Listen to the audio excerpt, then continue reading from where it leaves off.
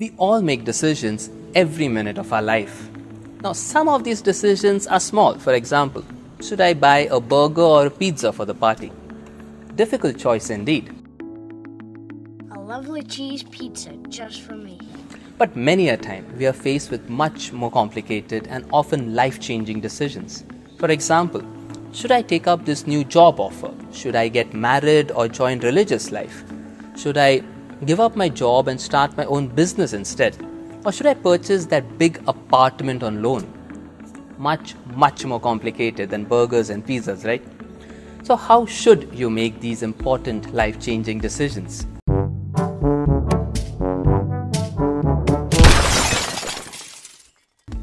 Should you just ask one's friends and elders, or toss a coin and decide, or you do an inky pinky ponky and decide?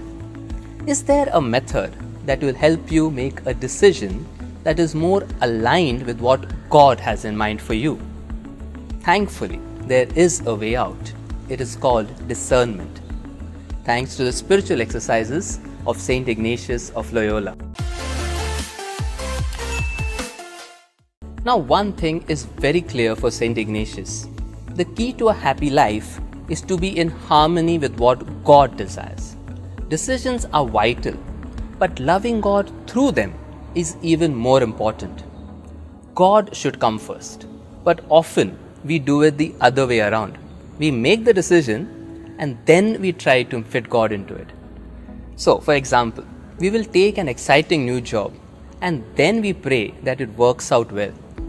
Or we will first get married since everyone else is getting married, and then we'll try to fit in God. Now, Saint Ignatius, being a soldier, was a very practical man. Right at the outset, he mentions the most important principle of making decisions. You must be indifferent, or in other words, not in favor of one choice over the other. So be in the middle of the weighing scale before you begin this process, and then narrow down your options from the many possibilities to the top two. So once you have decided to do what God wants from you, and you are not favoring, say, one decision over the other, you are called to write down in an atmosphere of prayer and silence these two options before you very clearly. For example, I will stay in my current job versus I will quit my job and start my own business. Okay, so these are your two options. So you write down the advantages and the disadvantages of each of these options. Your paper should look something like this.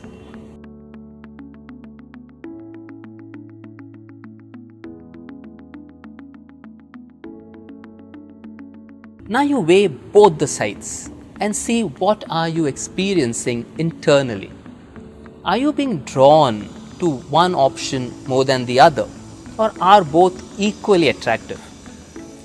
Being aware of these internal movements is an important step in the discernment process.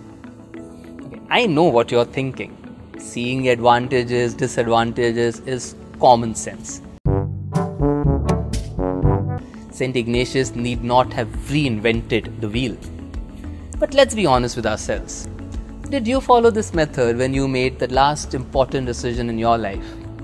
The very process of sitting down and writing what's on your mind brings about a lot of clarity.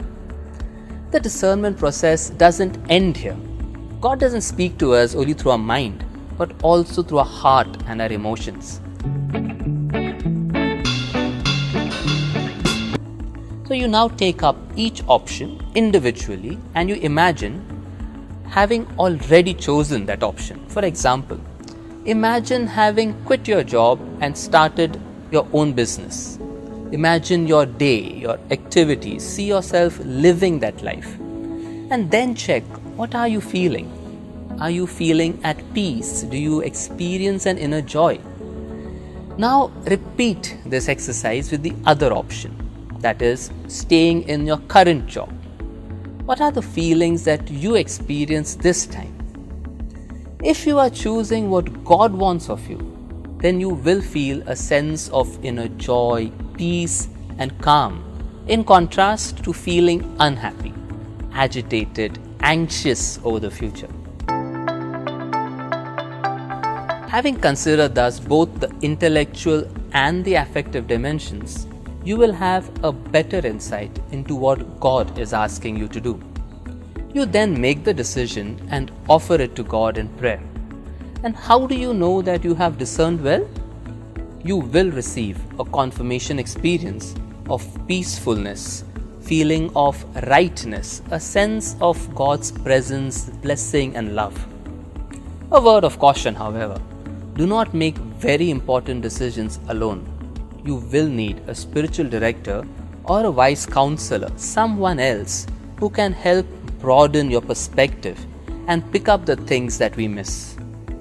Ignatian decision making isn't a one-time event. It is a continuous process of reflection, action and evaluation. It's more like a spiral, that leads us in a life lived more and more in tune with God. Wish you all happy decision making. God bless, and may Saint Ignatius pray for us.